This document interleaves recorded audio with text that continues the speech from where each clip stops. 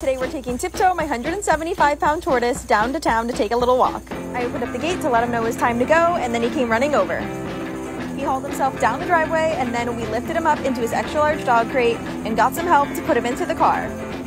While we're in the car, Tiptoe's favorite thing to do is look out the window, and once we parked, we were able to open up the trunk and dump him right out. I bought a bucket of snacks with us just in case Tiptoe started to be a little bit naughty, but once he saw the red brick road, he knew that's where he was supposed to go.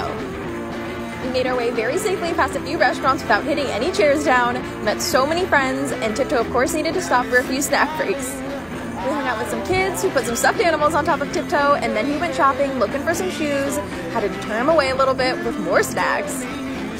We had dozens of people coming to take pictures of Tiptoe, so he continued on his little path around the grassy center, didn't even try to go in, which was amazing, and had the absolute best time.